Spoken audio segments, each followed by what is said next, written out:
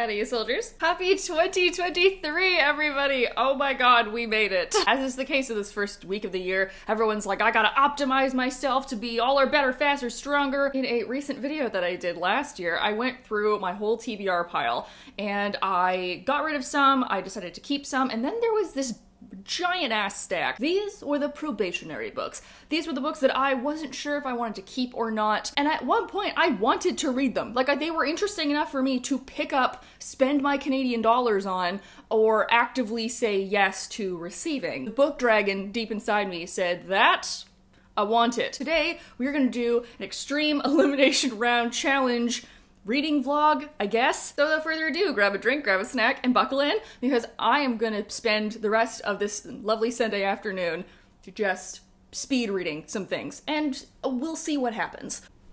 1, 2, 3. So these are all the books that I am currently working with. I'm gonna read at least 15 to 20 pages of each one, and then we'll see how I feel about it. And if it doesn't grab me right away, it's banished to the Value Village pile, and away it will go, and I will never see it again. Also, yes, we're in sweatpants today, because I can't be a professional hot person all the time, okay? It's exhausting. Let the reading vlog commence! First up on the chopping block is Forging Silver into Stars by Bridget Kemmerer. I was said this by Bloomsbury. I really like her... Oh my god, what is it called? Oh no, my credibility's gone out the window. It is the... Oh god, this is taking so long. Cursed So Dark and Lonely series. Look, I'm on day 2 of a hangover, okay? Cut me some slack. The Forging Silver into Stars is the, I guess, like, continuation companion series of some characters that were in the Cursed So Dark and Lonely. Right off the bat, I will say, we're getting extra points for, like, a character chart. Love that.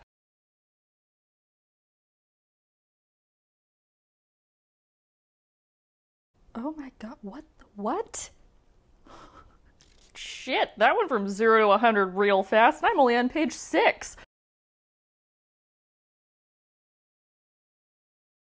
Her writing in this is very reminiscent of her Defy the Night. Get the original cool magic world of Curse So Dark and Lonely, but then we also get, like, the new, like, kind of action, more, like, punchy writing from Defy the Night. Love that. Also, our main character is swinging an axe around, and I do love a girl with a sword. Speaking of, I decided to bring my entire, very large collection of bookmarks out, just so, you know, in case I wanna keep something, I need to know where I ended off on. So I think for this, we're gonna use my little metal axe head bookmark. There she is, beautiful! The next book I'm gonna try 20 pages from is Valiant Ladies by Melissa Gray, which is not magical, as I found out. This is just regular old historical fiction about 2 ladies of the Spanish aristocracy who are trying to solve a murder and sneak out at night and, I don't know, go have parties and fun and whatever else you can't do as a lady.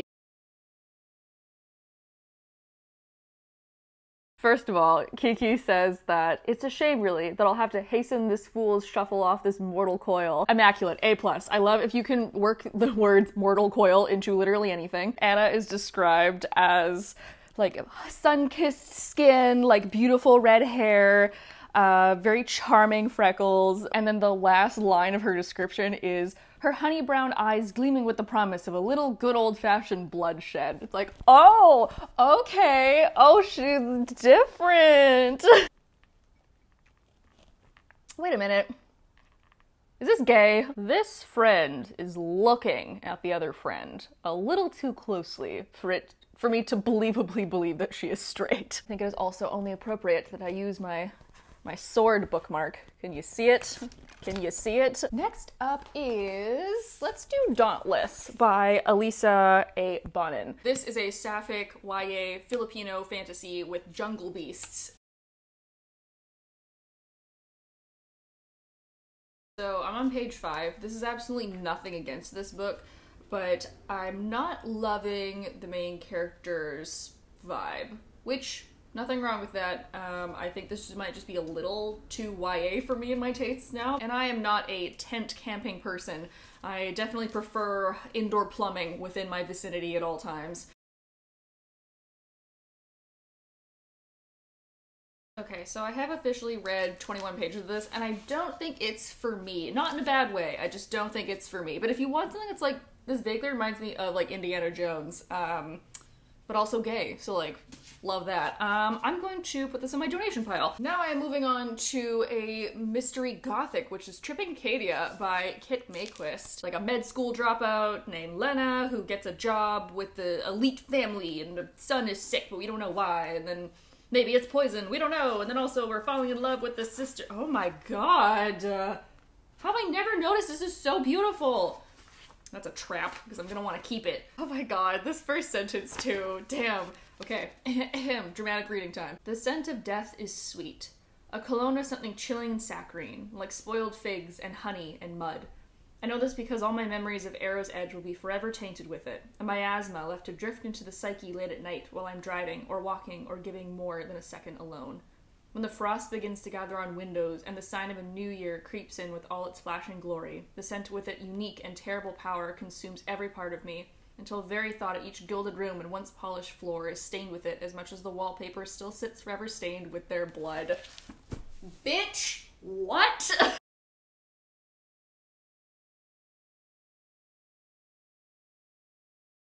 What I have read of this book is stunning. And when I'm in the mood for a gothic, I think this is going to be it. I'm going to use my Raven Boys bookmark.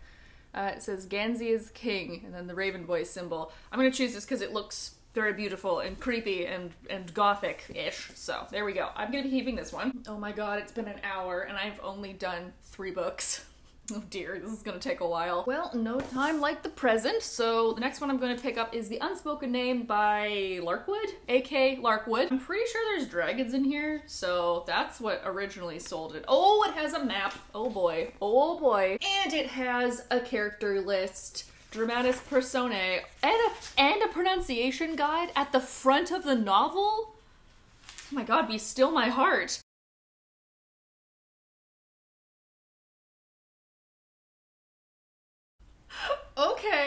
Okay, A.K. Larkwood. Oh, wow, alright. That is an opening. Oh dear. See, this probably is why she gave a pronunciation guide at the front, because how do you say that word? Scorve? Scorve. Sorwe. Scorwe? How? I'm giving up. Xorve.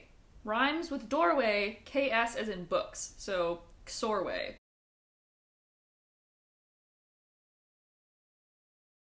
Ooh, okay, this is really cool fantasy. We're definitely keeping this book, but I am still going to— oh, I've already read 20 pages. Wow, see? It just flew by. I'm gonna go with my Furyborn bookmark. That's from the Claire Legrand series. That's going to go right in there. Keeping. Now we're moving on to something nostalgic. This is a book from Wattpad that Wattpad sent me, and it's Relic and Ruin by Wendy McIver, because this is about a war between Reapers and Necromancers, and I love that idea so much.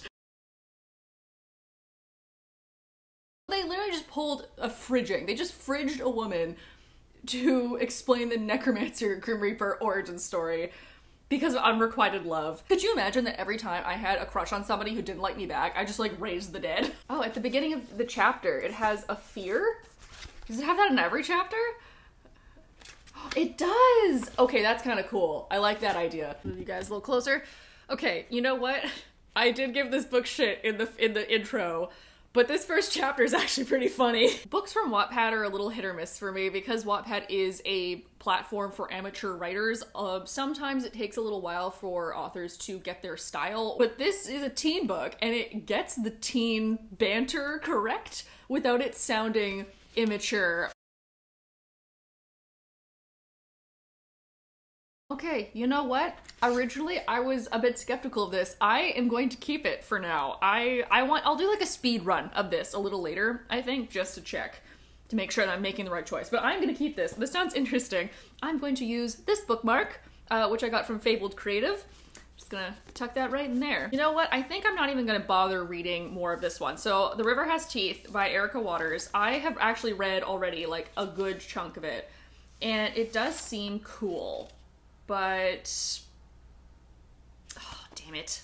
Damn it, do I keep— no, I'm not gonna keep it. I haven't picked this up in, I don't know, a long time. So, I'm gonna do it. I'm gonna get rid of it. And It's out of my sight and I'm not thinking about it anymore. The Ballad of Black Tom by Victor Lavelle was something that Tor sent me as part of like a little Halloween thing. Okay,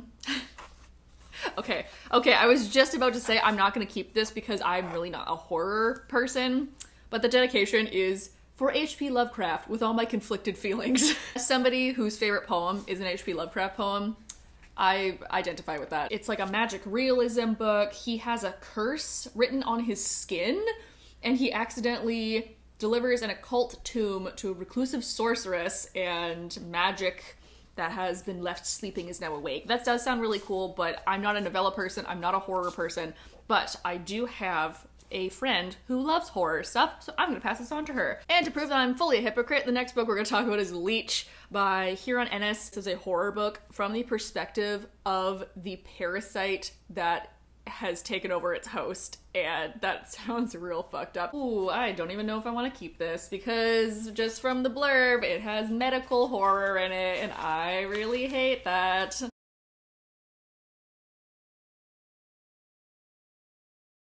Okay, I will give it to this author that their writing is great because it's very unsettling the way that they describe people. Like, I'm only like 10 pages in and already I'm like, ew. But I thought maybe I could like make an exception, but that is just too many things all put together that squick me out, so sorry. I got an advance copy of The Stranded by Sarah Daniels, which I guess is out now because it comes out January 2023, and here we are in 2023 somehow. This is a dystopian that takes place on a cruise ship, but I am just like not jamming with that. I'm kind of over dystopians. I feel like dystopians should have stayed in 2012.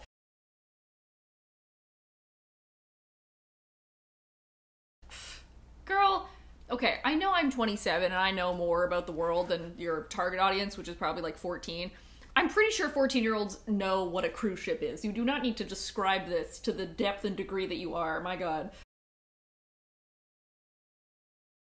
Yeah, I fucking know what bread is. What? What is happening right now? Okay, so after reading 22 pages of this, I will give it to her that this does actually seem like a good, like, action story. It's a good standard YA writing, and we get dual points of view, but I'm just really over the whole dystopian thing. So if you, like, want a dystopian, maybe pick this up now, but I'm not going to. All right, y'all, I think it's time for a coffee break, so let's go get recaffeinated.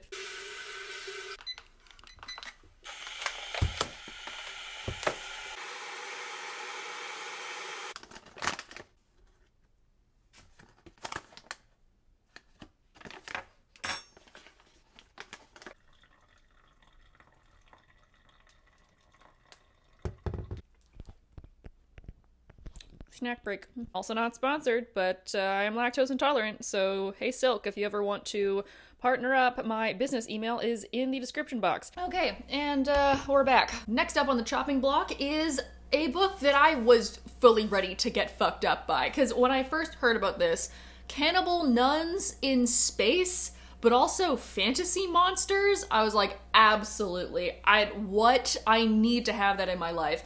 But then I started reading Star Eater by Kirsten Hall, and I was like, something about this is, weird. And I know what I just said, and even considering all that, it was still weird. We do have a lovely dramatis personae, however, I feel like the ability of mine to memorize this many people and where they are in relation to city command, I haven't done that since my last archaeology class, and even then it was a struggle, so I'm just not gonna do that. I'm fully embracing the cosplay of a man not reading the instruction manual.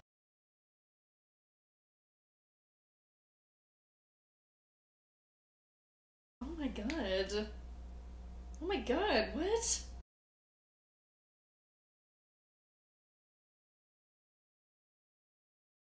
I'm 20 pages into this novel. I have no idea what's going on. I'm having a horrible time, and I'm absolutely keeping this. I'm gonna use my Holly Black Book of Night metal bookmark. Feel like the vibes are there. I have no idea what the fuck that I just read. So this big boy is a point of contention for me for a couple of reasons. Number one, I received it from an ex-partner, so there's already a bit of a weird mental connection there. And then secondly, the last person that I was casually dating, who recently dumped me, also was like, oh my gosh, you have to read that. And now I'm like, just screw you, romance. That's The Hitchhiker's Guide to the Galaxy. Look, I know a lot of you are Douglas Adams stans, and Because I talk about constantly loving space opera by Catherine M. Valente, people are like, you're gonna love Hitchhiker's Guide. Okay, literally 2 sentences in, I understand why people who like space opera will like this. Hitchhiker's Guide to the Galaxy, space opera. Far out in the uncharted backwaters of the unfashionable end of the western spiral arm of the galaxy lies a small, unregarded yellow sun. Orbiting this at a distance of roughly 92 million miles is an utterly insignificant little blue-green planet whose ape-descended life forms are so amazingly primitive that they still think digital watches are a pretty neat idea. Once upon a time, in a small, watery, excitable planet called Earth, in a small, watery, excitable country called Italy, a soft-spoken, rather nice gentleman by the name of Enrico Fermi was born into a family so overprotective that he felt compelled to invent the atomic bomb. Like, tell me that is not the exact same voice. I get it now. Okay, yeah, we're gonna keep Hitchhiker's Guide, regardless of how many ex-partners of mine are tied to it. My next trio of books that I'm gonna try and speed run. These are all books I got sent by Book of the Month when I was working with them. So first of all, we have The Inheritance of Orquídea Divina, which is by Zoraida Cordova. Then we have The Cartographers by Ping Shepherd, which at first I heard amazing things about, and then more recently I've heard kind of meh things about. And then also A River Enchanted by Rebecca Ross, which also I've heard just more recently. It was like radio silence, and then suddenly like 17 of my good book talk friends were like, this is amazing! And I'm like, all right, well now I gotta check this out. We're gonna start off with Family Curses Turning People into Trees.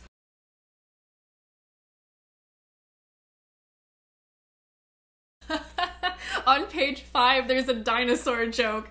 This is endearing me to this book for sure. This writing is really nice. It's actually very similar to like Hitchhiker's Guide or space opera, but more fantasy instead of sci-fi. I love that type of writing that's like super snappy and clever and like really extended metaphors, really like weird twists on things. Then there was a kind of bad luck that Orquídea had. Bad luck woven into the birthmarks that dotted her shoulders and chest like constellations. Bad luck that felt like the petty vengeance of a long-forgotten god. Her mother, Isabella Montoya, had blamed her sin first and the stars second. The latter was true in more ways than one. Done. I'm keeping this book. That floats my boat, for sure. Okay, now we're going to try The Cartographers by Ping Shepherd. I remember why I wanted this book. And one of the main characters, her father is murdered, and it looks like it's over some seemingly worthless map, but then it turns out that map is incredibly valuable and rare, and it might be the only one in existence to a place that hasn't been discovered yet. Okay, so I am 2 chapters in. I'm not loving it, I'm not hating it. I'm gonna do something wild and spicy and dangerous, as I'm gonna flip to a random page in the middle and I'm gonna read a chapter, and we're gonna see if this intrigues me enough to keep it. I think I'm going to pass this on. This is just not my style of writing, although I do really like Ping Shepherd's Book of M. It was so beautiful. But, yeah, I'm gonna pass on this. But now we have Irish folklore in A River Enchanted. I love some Celtic folklore, if you couldn't tell.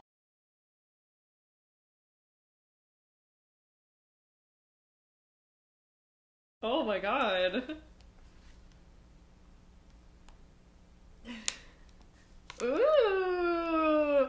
Oh my god. Okay, that's cool. I like that a lot. That's really cool. Okay, this is why I was just freaking out. So, they're in a boat, and all of a sudden he hears tap.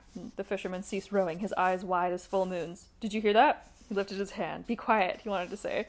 Tap, tap, tap. He felt it in the soles of his shoes. Something was in the water, clicking its long nails in the underside of the hull. Oh! The mainlander's scorn had caused this. He had offended the folk of the water, who must have gathered in the foam of the sea to hear Jack's legend. Everyone knows I love fairy folklore, and I love the way that she writes, because it feels like a story within a story, and like little pieces of lore just like tucked into places. I'm gonna use my Munro's books with a big ol' eagle on it. Next 2 books are a pair, so we're getting a 2-for-1 special. If I end up liking The Wolf Den, I will keep House with the Golden Door, which are both by Elodie Harper. It is also starting to get dark outside, so yeah, I've been at this for a while, but this is the price I have to pay for just leaving things on my shelf for like an entire year.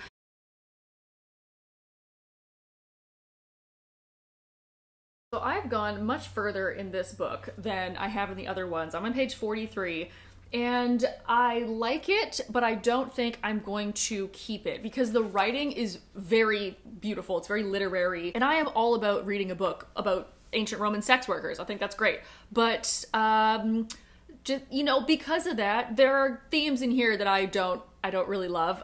So even though this is like a very beautifully written book, and I'm sure the sequel is also going to be great, I'm going to pass these on. Speaking of Greek and Roman, we have Queen Themyscira, which is about Amazonian queens. Then we have Set Fire to the Gods, which is like Avatar, The Last Airbender, but with Roman-inspired gladiator fights. Amazing. And then Daughter of Sparta, which is a retelling of the myth of Daphne and Apollo. So let's start with Amazon queens. Oh, a woman with a sword. Oh my god. It's already been like 3 hours, and I really hope that this is even a little bit entertaining of a video. Content.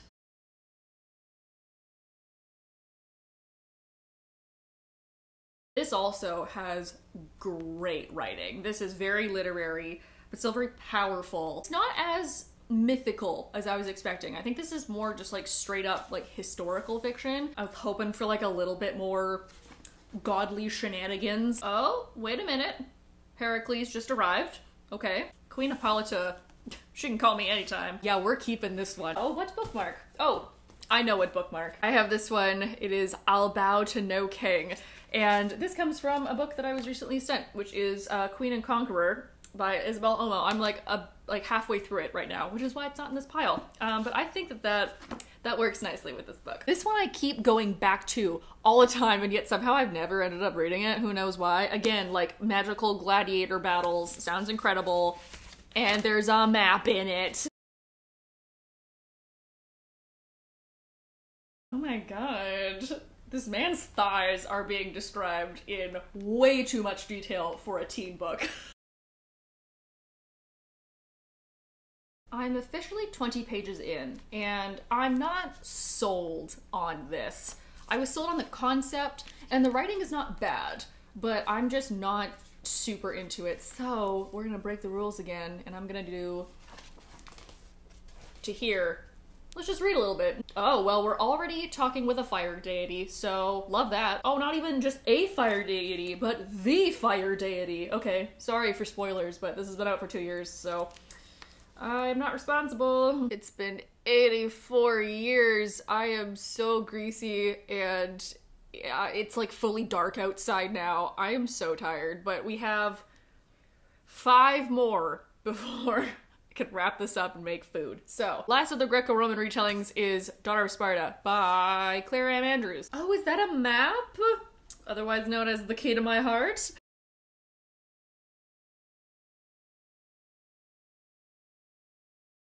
Oh my god. The drama of teenagers. This is very entertaining.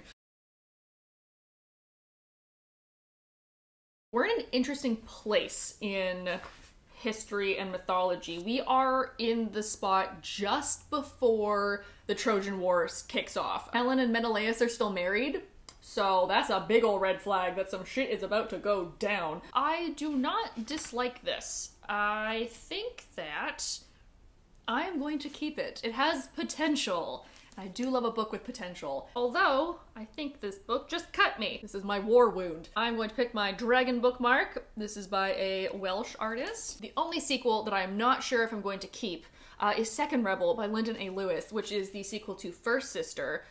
And now that I'm saying that out loud, why in the world is this in my maybe pile? I loved First Sister. It was so unique and had all of this commentary on gender and the military and colonization and the rights to your own body in space. I'm gonna have to reread the last couple of chapters of First Sister, or maybe I'll just cheat and go on one of the book summary websites so I can remember who in the world is who. Thirdly and second lastly are 2 witchy books, and usually those would be like automatically on the big bookshelf, getting read, zoom zoom, Lightning McQueen coming through, like ka-chow, I will be getting to those right away. But for some reason, neither of these ones has made it into that brain space yet. So we have The Lighthouse Witches by C.J. Cook, and then we also have The Lost Coast by Amy Rose Capetta. Queer witches solving mysteries on the West Coast with the fog and the trees.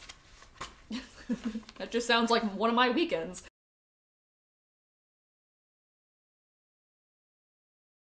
The Greys have mastered the art of looking at each other. Everything they do is heavy with meaning, like they're slipping stones into each other's pockets to keep their bodies from floating away in a riptide. Oh, intriguing. It was then when she got up in the morning and found her sister with 2 dark but misty pieces of sea glass where her eyes used to be that things got interesting. Oh my god, that threw me off in a very different way. Oh, we got a side shave. Gay. Perfect. I found one. It's my magnetic bookmark that is a rainbow French press. Perfect because it's gay. And is coffee culture big in California? It is in Vancouver, at least. The vibe I feel from this is definitely West Coast, but I think it's like West Coast in the misty spring. So I'm definitely gonna keep it, but I'm also going to keep it in mind for like April. The other witch book is an adult historical fiction, maybe light fantasy, magic realism. Oh, okay, that's, wow, that is a very intense prologue. I was not emotionally prepared for that. Okay.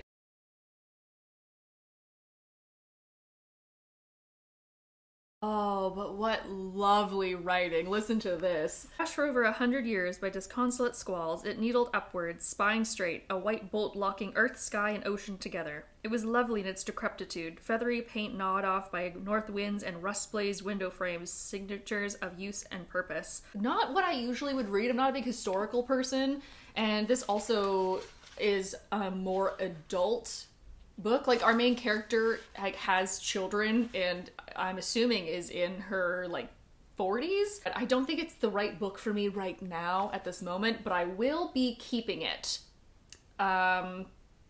Yes, I am confident in that decision. I'm going to pick my Inkwell Threads bookmark for this one. Just pop that in there. A little splash of color. Very nice. And lastly, of my pile, my Extreme Elimination Round Showdown TBR Ranking Challenge is a book that I'm pretty sure I'm gonna keep, but just in case, we're going to include it anyway. That is Ace of Spades by Farida Abike Iramide. Last year, Book Talk lost its collective mind over this book, and I bought it because I was influenced, but I realized this about myself is like, I don't read contemporaries, I don't usually read YA contemporaries, and I don't like thriller novels, but I still bought it, and it's just been sitting collecting dust on my shelf. Oh my god, what is this? A course schedule for high school? Having like war flashbacks, good lord. 20 minutes of my life is about to be wasted on an assembly that could have been an email. Girl, you don't even know. Once you're an adult and you have a corporate job, basically like 9 out of 10 meetings could have just been an email.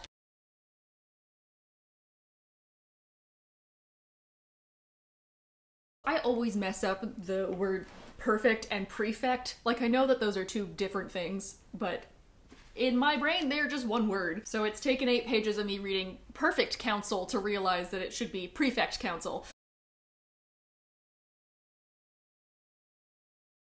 Not an Incredibles reference. Oh, God bless. Oh my god, is this character gay? I would have read this so much sooner if I had known that. You know what? I'm not a big thriller person, but maybe, just maybe, I can make an exception this time. What bookmark do I put in this? Ah, this one. Okay, so hello? This is a bookmark for My Dearest Darkest by Kayla Cottingham, which is a like supernatural, scary horror boarding school book. However, it has some plaid on it, so that's school uniform appropriate. Also, the tagline of "Fingernails grow back, a scholarship doesn't," I think fits the thriller mystery vibe of this book. Do you want to see what a complete and utter mess I have made of my home? Okay, that's my keep pile and all my bookmarks. All right, so I'm getting rid of 2, 4, 6, 8 books off of my TBR. That feels good. You know what? Let's do another culling. I'm gonna do another reaping. I'm going to get rid of Set Fire to the Gods. I feel no regret. Am I just gonna get rid of all of my Greco-Roman books? I just might, because I'm like, these 2, I'm kind of like, I don't know, I'm like on the edge about them. These are going on like extra probation. I'm gonna read another like 10 to 20 pages of these 2, and if I don't like them, they gotta go. Also, Relic and Ruin, As fun as this is, I'm not sure if this will be like a permanent keep. I'm going into 2023 cleansing myself of negative energy. Thank you all for coming on this journey with me. Happy 2023. I hope that all of you have some new reading goals for this year and that maybe this video inspires you to also just get rid of the stuff that you've been hoarding. Like, I can preach all day long about like getting rid of stuff and like not accepting new things in. Do I currently have 3 books on hold that I'm gonna go pick up tomorrow? Yes. I am trying to be more conscious of my book consumerism, and also, you know, like rebalancing my time, because now I've kind of come up with a couple of new hobbies in the last little while, and I have a new job, which is also taking up more and less time of my life than I was expecting. What matters is that I am still enjoying stories, and I have to remind myself that there are plenty of stories out there. Please leave down below if you have any bookish goals or resolutions for this year. My goal is to start using Storygraph, so I will leave my account down below. You can follow people on Storygraph, right? It's like the same thing as Goodreads-ish, but if you haven't followed me on Goodreads, you can also do that there. I'm gonna be using both platforms this year and see if I want to fully switch over. I'm going to go and make actual food and then organize the chaos of pages that is my couch and my floor and my coffee table. It's a tough job, but somebody's gotta read it. You know where to click to like the video, you know where to click to subscribe. I hope you guys are all having a nice day wherever you are, and I will see you all next week. Bye!